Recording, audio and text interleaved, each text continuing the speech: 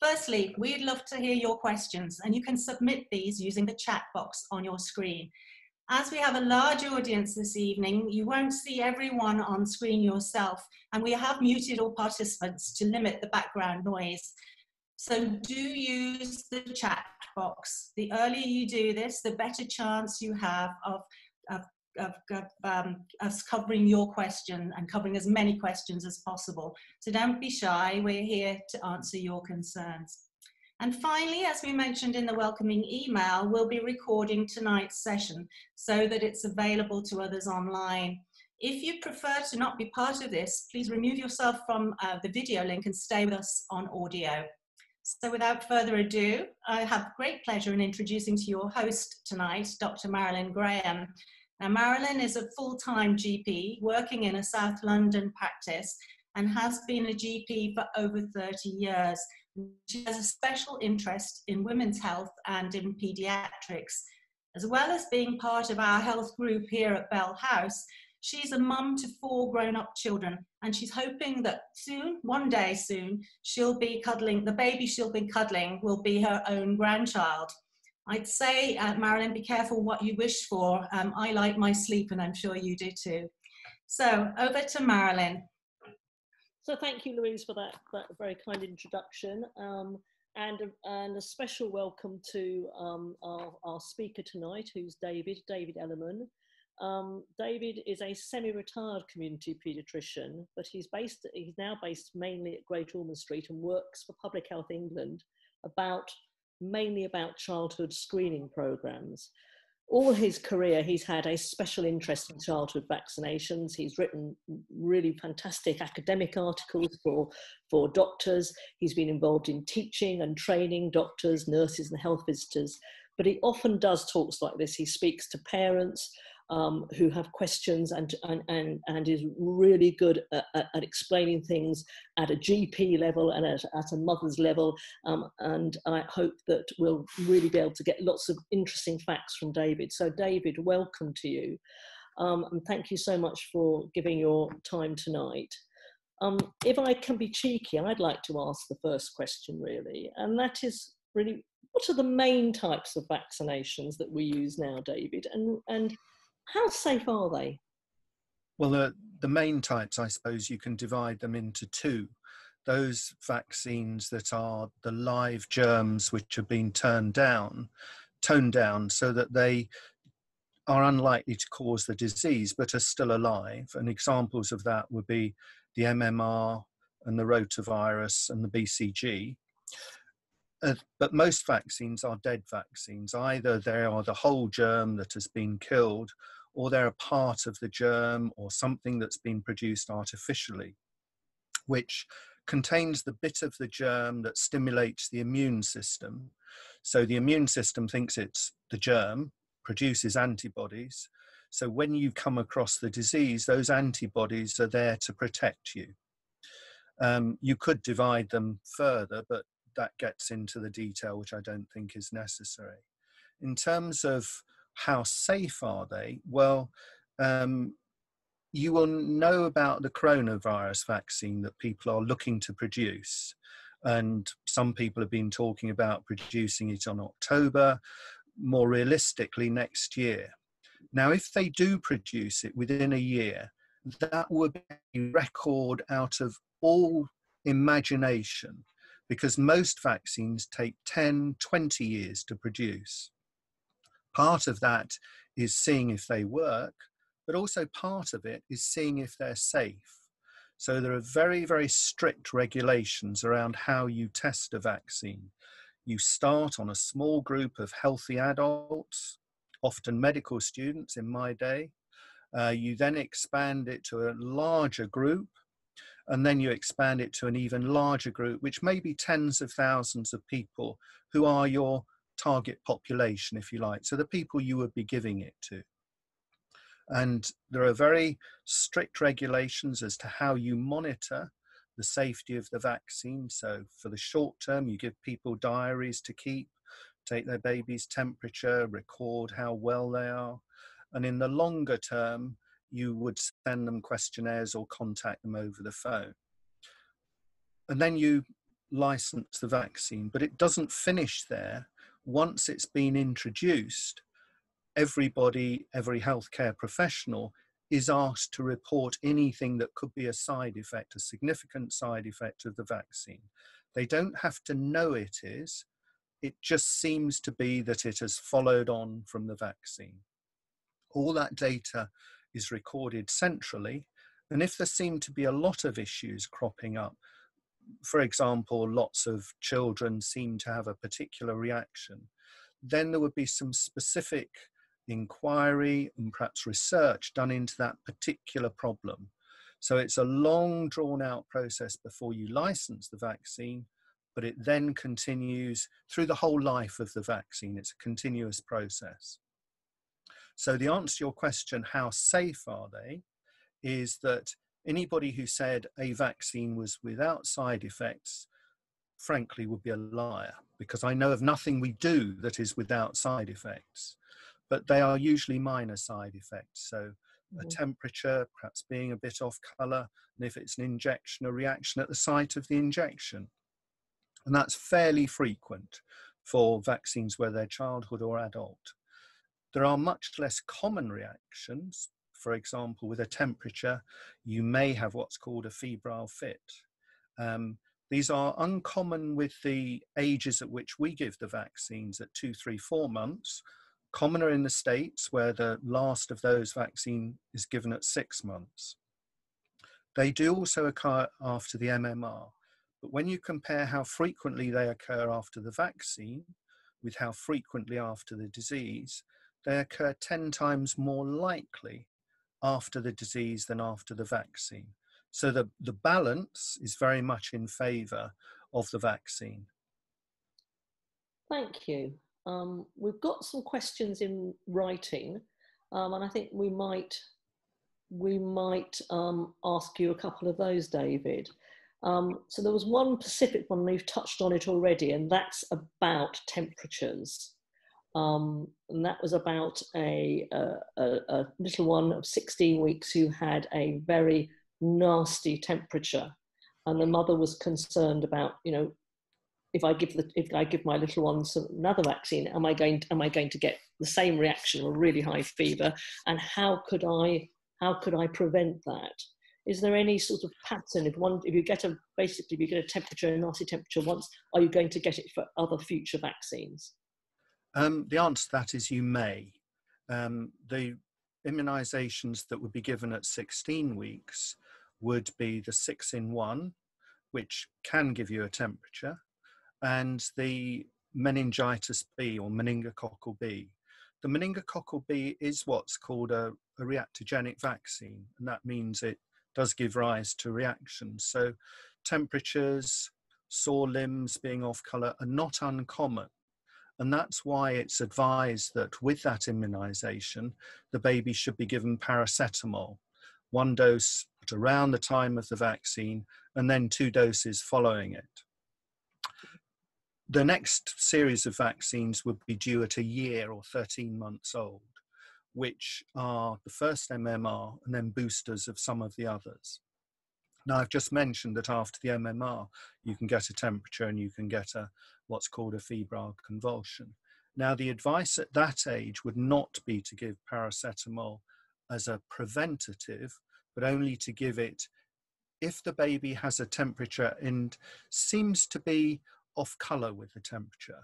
So if it's a 1-year-old who's started to crawl, walk around the furniture, and they feel a bit hot but are still feeding well, walking around the furniture, nothing else has changed, you would not usually give them paracetamol just to treat the temperature.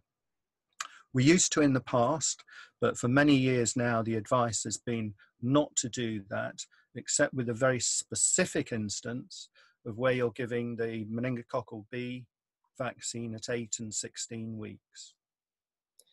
Yes, and we offer mothers that paracetamol weekly doses in the surgery specifically to give the meningitis B, which is standard practice. There was another question around, you know, we can't sort of forget that we're in this COVID epidemic, and there is some nervousness, I'm quite sure, about bringing babies in for vaccines. Is there anything, David, you think, a general comment about that? I can talk specifically about what arrangements we're making in our practice, but have you got anything to sort of say to mums about worried about their newborns little ones about having vaccines during COVID? Well, it's a perfectly understandable reaction, because the advice has been, in essence, keep away from people. And we don't have a way that you can give vaccines by Zoom at the moment. When we do, be much easier, but we don't have that yet. So it has to involve contact with a practice nurse or whoever's giving the vaccine.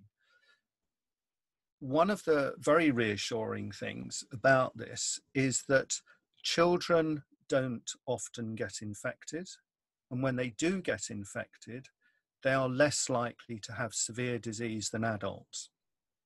It's different from the flu, where they are often infected and they spread it around.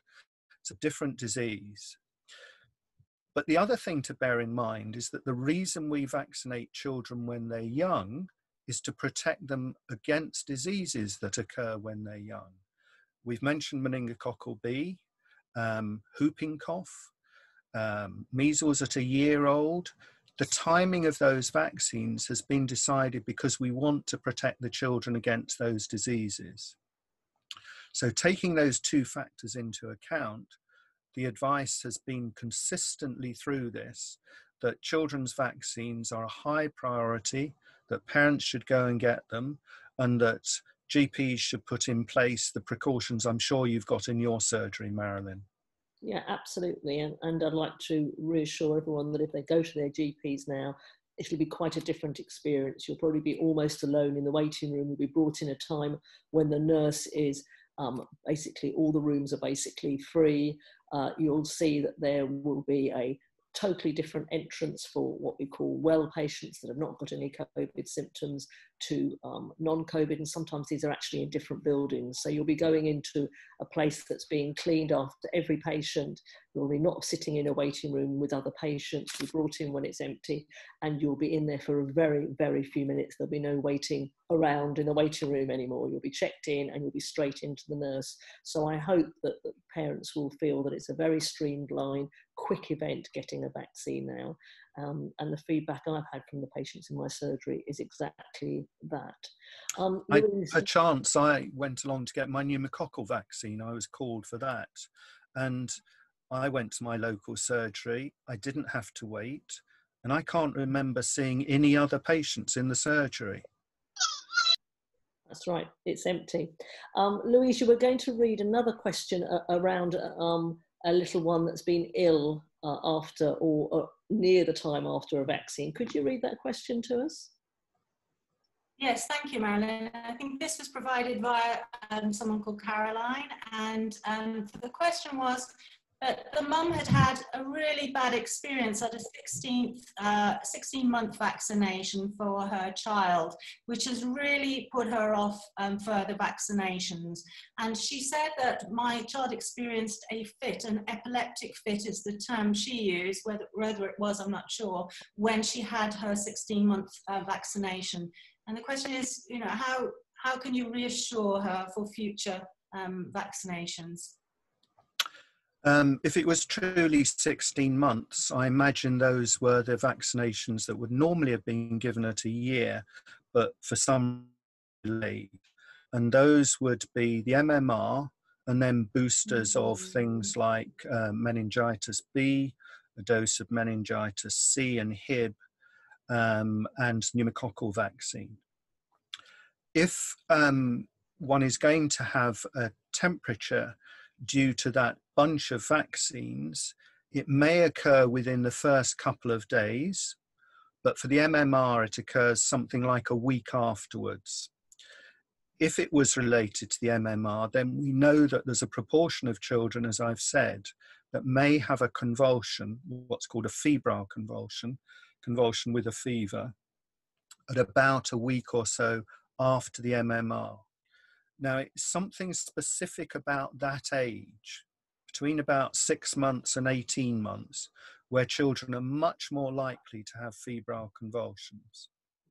The next vaccines leaving aside the flu vaccine, which is quite different, the next vaccines would be due at about 3 years and 4 months old, when the chance of having a febrile convulsion is very, very, very much less. And one of the things about live vaccines is that, in fact, with subsequent doses, you are less likely to have a reaction. So if this was a reaction to the MMR, it is very unlikely that the same thing would occur with a 3 year, 4 month second dose of MMR. The other thing I would say is that children have febrile convulsions quite commonly. So it's sometimes quite difficult to say whether it was due to the vaccine or the child had another infection and it was purely coincidence. It's often very difficult to work out. Okay. We have another question about MMR, Louise. We've got a sort of follow-up to that one. So yes, we've got a follow-up to that particular question, actually, which I'll read if it's okay, from Asti Rimkuviene, I think. She says, my first daughter reacted very badly to MMR, where after 2 weeks of getting it, she ended up in hospital. She needed to get an IV as she was so weak. Doctors at the hospital didn't relate this to the vaccination, or I felt I haven't been heard by them. That was 7 years ago. I'm very scared to vaccinate my little one, who is 2 years old and did not have her MMR yet. So I think that's quite a big concern to that parent.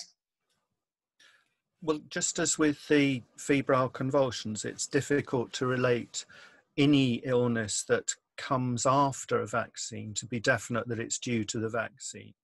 But to assume it is, my comment would be the same as before, that after subsequent doses, much less likely to happen. And the other thing is that there's no evidence that reactions to vaccines run in a family. So just because one person has had a reaction doesn't mean to say the other would. In fact, way back when I was a junior doctor, some parents came to ask my advice about some twins they had. They were worried about the MMR, and I advised that they should go ahead with it. And they did with one of the twins, not with the other. And one of the twins had a febrile convulsion. In fact, it was the twin that didn't have the vaccine that had the febrile convulsion, because they had another illness going on at the time. I can certainly sort of relate from my general practice that, you know, one child in a family can have a febrile convulsion when they have some sort of virus, and yet have gone through all the vaccines without ever having had any problems with febrile convulsions. So unfortunately, they are really scary if your child has a febrile convulsion. It's one of the scariest things, I think, as a parent, to watch your child have a convulsion. But I think, as David's explained, they do happen to children of a certain age, normally between 6 and 18 months, associated with a fever. And that's all sorts of fevers, and really may be nothing to do with a vaccine at all. And we see that, you know, and I can think of numerous children that have had them and have had their vaccines without any issues at all. Around talking about MMR, David, we're still asked at times about having an MMR with its components separately, which is something we've never, as far as I can remember in my history of being a GP, ever done in general practice. But there have been odd clinics around the country that have done that. Can you give any comment as to if parents are sort of thinking about it? I mean, we encourage them not to do that, but can you give perhaps a little bit of a more rounded answer? This was a question that came from one of the people tonight about having separate vaccines. I know the people have different reasons for asking for the separate vaccines. Often people assume that the reason they're asking is because they're worried about autism. And certainly many years ago, that was the case. And they will say they're worried about autism because there was a paper published in a medical journal that said there was a link with autism. I always ask them, did you read the paper? Because in fact, the paper did not say there was a link. what the paper was about was a link between autism and gut problems. And the MMR was a sort of follow-on. They said, you know, it looks as though more children than you might have expected had had the MMR. This needs further looking into. But they were very clear, and I think their exact words were, we did not prove an association between the vaccine and autism and bowel problems. It was one of the authors who made a public statement saying he thinks the government ought to provide the single vaccines that caused the problem. It was a paper that had 13 medical authors on it. 10 of them wrote to the journal very soon after he'd made this statement saying we support the continuing use of MMR. So the feeling that there was a paper that said there was a link that caused the problem is not true. It was a particular author. At the time, there wasn't research that had been done to say, no, this wasn't a link, because there's no reason to think there would be a link. Subsequently, there's been oodles of papers, dozens of papers written from, you know, all sides of the world using different methods that have shown no evidence of a link between MMR and autism. And I think one can say the whole weight of scientific evidence is very clearly on that side.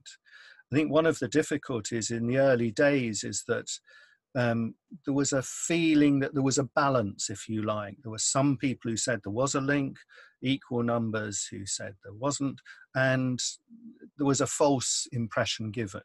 The overwhelming view amongst the scientific and medical community is that there isn't a link.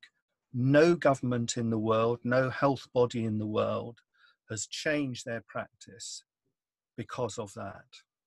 So if it's a concern about a link with autism, then the scientific evidence is very clear. Some parents have a more diffuse concern, shall I say. It's not about autism in particular, it's about giving combinations of vaccines in general that is the worry. Whenever a vaccine is introduced, I've described how its safety is tested. Now, usually, for example, the MMR vaccine replaced measles vaccine. So people looked at the side effects of the measles vaccine against the side effects of the MMR to see if there are any different side effects and if there are any more common.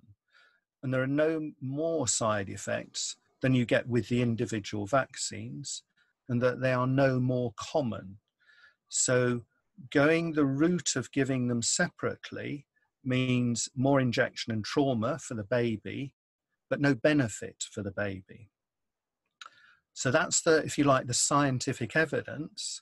The reality is that I don't think you can get them separately in this country.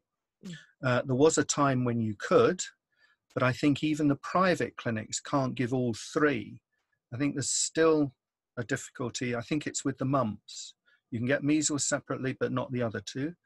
If you do get them, they are not necessarily licensed for use in this country, not because someone's found them safe, but they haven't maintained their license. But there was a period when single mumps vaccine was being used, where there were a whole variety of them, from ones that didn't work at all to ones that gave more side effects than the ones we do use. So if you do go the single route, you probably can't get all three anyway. Cost you a lot of money. And also you can't guarantee, if you like, the pedigree of them, and they won't have been through the same processes that we put through the vaccines that are given through the NHS. Thank you, David. Coming back to that discussion we had about the febrile convulsion and the lady that was asking, somebody has followed up saying, and yes, so the question is from Larissa actually, what is a febrile convulsion and what should you do if your child has this reaction? So I think we've started using a term that perhaps not everybody understands. Well, I think that's my fault. So David, do you want to just give a summary of what a febrile convulsion is a convulsion that, as we've said, a baby mainly between 6 and 18 months, though if they've already had one, it can go on a bit longer than that. they may have more, is a convulsion with a fever. The fever doesn't have to be because of a severe illness, doesn't have to be meningitis or anything of that nature. It can be quite a minor illness, and it's really the height of the fever and probably the rate that it goes up that matters. And this causes the child to have a convulsion, another name a fit, which is usually short-lived and, as Marilyn has said, is very, very worrying for a parent.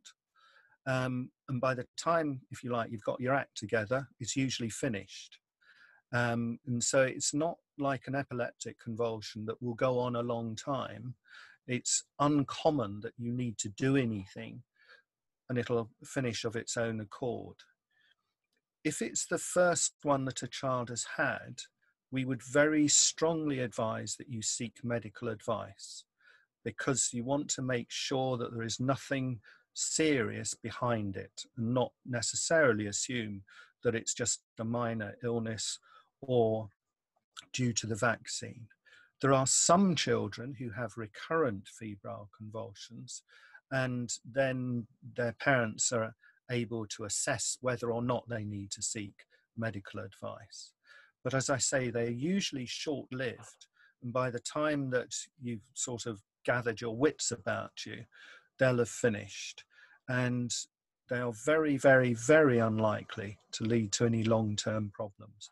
They do run in families a bit, so if you've had a child who's had a febrile convulsion, it's slightly more likely that another child will do so, but it's not as strong as something like the colour of your eyes or your blood group or something of that nature.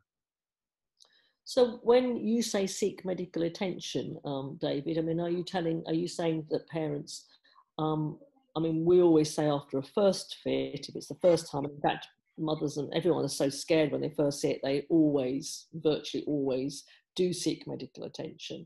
But I mean, there are, of course, other causes of fits in children, although we're talking about the febrile, and that's what you're really saying, that we must check that there isn't anything else going on with the baby, really. That's right. And it may be that you ring up for an ambulance, the ambulance comes, the paramedics, by the time they arrive, the child's sitting up, beaming, and no problem. They may say, well, this looks all right. So that it doesn't necessarily mean going to hospital, or you may go to hospital, see by a doctor who sends you home again. And as I say, that's probably appropriate that something of that nature happens the first time around. But if it's happening subsequently, and the parents themselves are now accustomed to what it is, they may make the assessment themselves because they know their child, they know if they're basically well or not. Yeah, absolutely.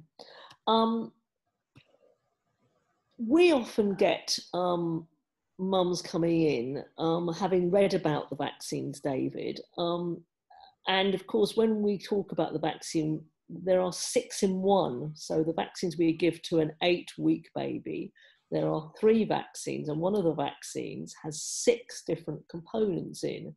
And when people read about this, they get very worried about how much illness, inverted commas, are we giving their little baby of 8 weeks.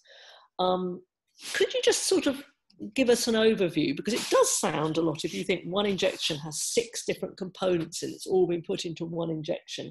You know, is that too much for a little immune system? And then we also give a rotavirus and an MMB at the same time. Could you just sort of tell me, I've heard you give this explanation before, about how this could affect an 8-week-old baby, because I think people are very concerned that we're giving them too much of a vaccine. Well, I think there are lots of components to the answer.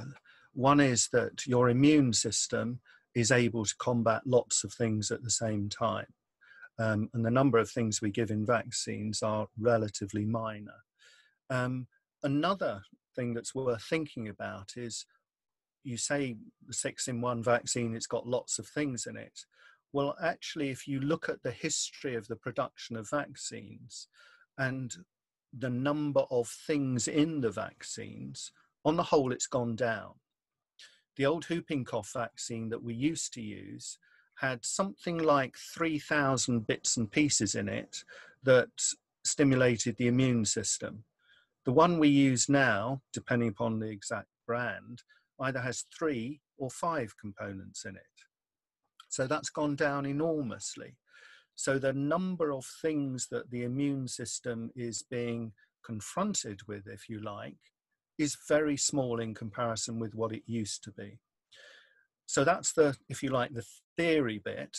In practice, people have actually looked at children who've had a number of vaccines, and are they more likely to end up in hospital in the few weeks after it because they've had an infection, which might be something you would think about if you're thinking that the immune system would be overwhelmed in some way and therefore couldn't cope with other things. They don't end up in hospital more frequently with other infections. And the other thing that sometimes people worry about is another upset to the immune system, namely autoimmunity. So diseases like diabetes, that sort of thing. Can vaccines cause those because they in some way damage the immune system? People have looked at that. It is not more common in children who've had vaccines. So there's lots of evidence, and there's no reason to think there would be a problem. Okay. We've got Angela somewhere, and she's asked sort of the ultimate, I think, question. So she says, if a baby's immune system is able to deal with so many things well, why don't we just let their immune system deal with things rather than give them any vaccines at all? Well, if you could guarantee that someone who got whooping cough or measles would not suffer any ill effects from those diseases, then that would be fine. But we do know that people die of measles, unfortunately, in the not too distant past. There was a baby that died of measles, I think it was in southwest London, about 3 or 4 years ago. And that was a baby who was too young to be immunized. There have been previous children die of measles as well, even in the relatively modern era. We still see children dying of whooping cough. So the best thing to do, if we can do it, is stimulate their immune systems, but in a controlled way. And that's what vaccination is about, stimulating the immune system so that it's like having the illness from the immune system's point of view, so that hopefully they don't get it again, but in a controlled way, so they're unlikely to have any of the serious effects of the disease. So the reason we give the vaccine is because we're doing it in a controlled way. The natural infection is not at all controlled and may well kill a child, unfortunately, even today. Yes, and to follow on, we did have a measles outbreak in southwest London. Only in the last couple of years, we've had quite a lot of measles. And in our practice alone, we had a number of children who were unvaccinated ended up in hospital with quite a serious illness. So I think what sometimes we do is we don't see these illnesses so much. People forget that the illness itself can be quite nasty. Well, I think one of the things about COVID is that if it does put people off being immunized, then things like measles may increase markedly. And we have to remember, and COVID has proven the point, that although we're an island, we're not isolated. So other people, if they have problems with increases in measles, and there's a major worry about increases in polio, that may put our population at risk. So again, another reason why it's even more important to be immunized. Can I ask a question there, David? Why do different countries have different vaccination times and schedules then? Because obviously the more we work together, the stronger everything is, but there does seem to be some variation between different countries. There is. It used to be that you could almost find as many different variations around Europe as there were European countries. Most of those variations tend to be in timing rather than the immunizations that are given. The exceptions being the meningococcal C and the meningococcal B, and those two are not don't have the same frequency in different countries. in the States, for example, they don't use the meningococcal B vaccine. They have another strain of meningitis that's much more important, and it does vary in Europe and around the world. So part of it is that different diseases have different frequencies, but more often than not, it's historical and to some extent what fits in with the health service as well. If you're visiting a GP at 8 weeks for some other reason, that's a good time to start. When our schedule was designed or redesigned, because it has changed with experience, people looked at what are the diseases that are really going to kill young children. And they were things like whooping cough, the meningitis, and something called Hib. And if you leave giving those vaccines too late, you will have missed the peak period. It is true if you give them early, as we do, they may not last as long. You may need to give boosters, and so we have boosters in our schedule. But in terms of the vaccines given, there isn't so much variation. It's usually on the timing that varies. Thank you. Eczema. Lots of patients talk about the correlation with eczema and skin complaints and vaccines, David. What's the sort of evidence around babies getting problems with their skin after having vaccines? One of the difficulties, if you like, is that babies develop a lot of things in their first year of life. They develop eczema, we've discussed febrile convulsions, there are a number of other things, and it's a question of sorting out whether this is purely coincidence, that we give MMR at the same time people have febrile convulsions, or when it becomes apparent that you've got eczema is usually in your first year of life, that can come on much later. And so purely by coincidence, we are going to have children who have a vaccine and something happens after it. So what you need to do is proper scientific studies of children who have and haven't had eczema, and is one group more likely to be immunized than the other? No, there's no difference. So one can understand why people make the link, especially with very common things like eczema and febrile convulsions and asthma. But when you do the science, if you like, it turns out to be coincidence. Yeah. And the other thing is that it's the same sort of argument I think you're going to explain again, but when we start talking about developmental delay and that children are starting to not perhaps reach their milestones, like crawling and walking and sitting up and things, exactly when we think they should do, and mothers quite reasonably think, well, could it have been something to do with vaccines? Again, David, can you sort of just tell us about the studies that have been done around developmental delay and one of the things that has been around, is still around, relates to the content of vaccines. One of the particular issues is around aluminium, and some very particular groups of researchers saying they think there is a link between aluminium in vaccines and things like developmental delay. So people have specifically looked to see if children who've been vaccinated or have had more vaccines are more likely to have developmental delays and related problems, and they find no difference. And have there been quite a lot of studies like this? I mean, are these big studies? There have been 3 or 4 done on quite a large number of children, both in this country and in the States. Okay, right. In the last sort of couple of minutes, David, people are talking a lot about the COVID vaccine, and whether as children are not going to be affected by COVID, whether children, it's one of the things that I was asked today at the surgery, will children be offered a COVID vaccine? And I said, well, we don't even know if there is going to be a vaccine, but do you think children will be offered a COVID vaccine if it does come out, because they're not affected, or what's your feeling? Or can you not say? I think there there are difficulties around the vaccine, producing it, being sure that it works. Then there will be difficulties around producing enough for everybody. And it's very clear, I was watching a webinar at lunchtime, that this is not work that a single pharmaceutical company does in a single country.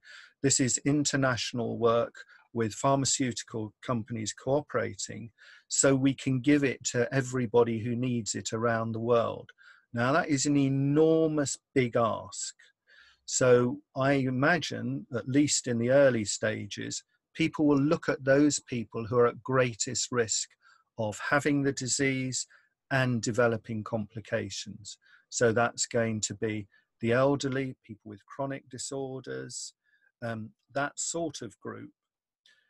And also the people who may be sources of infection to others. Now, for flu, children are a very, very major source of infection for others. At the moment, the evidence is not so clear with COVID, but if anything, it's not like flu. Children aren't a big source of concern in terms of spreading it. So on those two bases, children don't spread it very much probably, and also they don't get the disease severely. They would be put fairly low down the list of people who would be getting the vaccine. So my guess is that they will be, you know, not an afterthought, but not the top priority by a long shot. Well, thank you very much indeed for answering those questions. And I hope that we've been able to answer some of the questions that have come in tonight. And perhaps to be able to reassure one or two people about specific issues. We're very happy if there are some more questions that we will try, and in about 2 or 3 weeks time, we'll put some sort of answers on the Bell House blog. So if you have got a question that you don't think's been answered, or you haven't answered it clearly, we will try and answer some. We'll put them all out in about 3 weeks time with a blog. So there is now a chance to still get a question answered if you haven't had a chance tonight. So thank you very much, David. Thank you to Bell House for organising all of this, and thank you for asking questions. And as I say, if you want to ask one, please do, and we'll try and get back to you on the blog. We're going to do one answer to all of the questions in about 3 weeks' time. So thank you very much, everyone. And thank you very much, Louise, for asking. Can I add my thanks? Yeah. Can I add my thanks to you, Marilyn, for your enthusiasm and your very precious time. We really appreciate that. Those of you who are with us might like to know that at Bell House, we have an online new mums group, which offers weekly virtual drop-in sessions so that you can get together and provide support and receive support for all the challenges of becoming a new mum. So do have a look at those. And there is also a resource pack on vaccinations on our website. Now you'll find all of this on bellhouse.co.uk. So I'd recommend that you have a look at that, and you'll find the blog that Marilyn has mentioned there also. So thank you to our speakers. Thank you to Fabienne, who has organised us tonight. And especially thank you to everybody who's taken the time to tune in. Thank you for joining us, and please stay in touch in future. Good night.